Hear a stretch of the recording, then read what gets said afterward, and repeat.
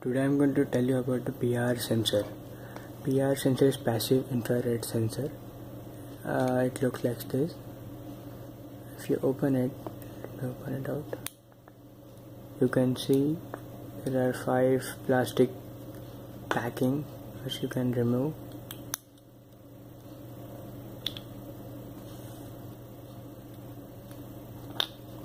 And this is what you get. Now this is the sensor, and this is the window of the sensor. So what exactly it does is, it allows the beam to pass straight through it. Then this cap tries to perfoliate or divide the beam into 2 to 3 parts. So every beam gets scattered. Whenever any object passes through these beams, the sensor senses it, and this is the motion. Now the motion is detected by the passive infrared sensor. As you can see, there's some soldering done here already. On the back side of this board you can see 4 capacitors and these 2 potentiometers. One of this potentiometer is as if there are various kind of PIR available in the market, but if you go and buy, just keep the capacitor, the potentiometers in the upward direction. The first potentiometer is the output timing or the delay, how much fast or how much slow you need to see the output, and the second capacitor defines how close you want the output to be, like it defines the distance basically.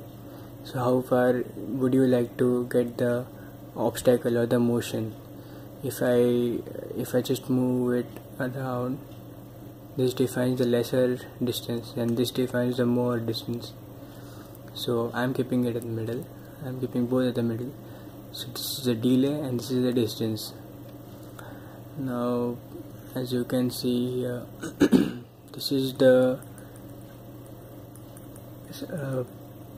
input voltage controller, and these 3 pins. Now how to determine the pin configuration?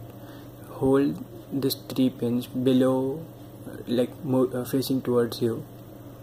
Then the first pin, always the first pin is ground.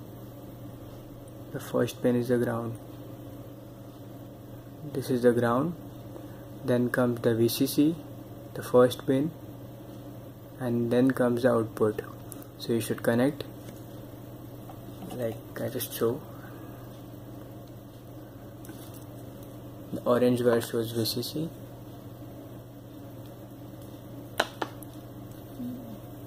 the black wire shows ground,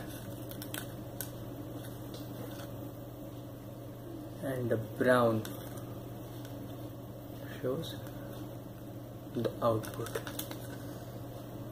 So now I am repeating it again. The orange wire shows VCC, the brown wire shows output, and the black wire shows ground. I'm going to put the cap back again.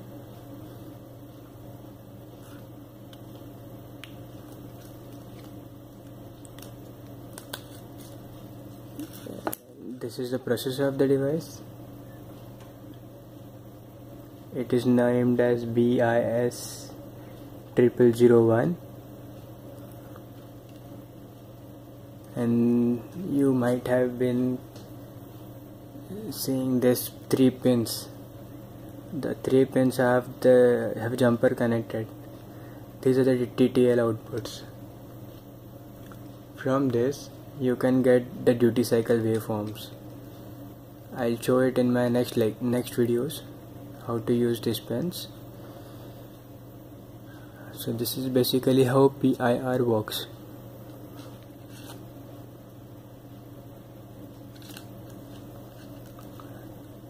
If you buy it on Amazon, it will cost you about 100 rupees, or like on eBay it's much more cheaper. It's up to you where to buy. My next video will be working with this PIR onto the Arduino. Thank you for watching.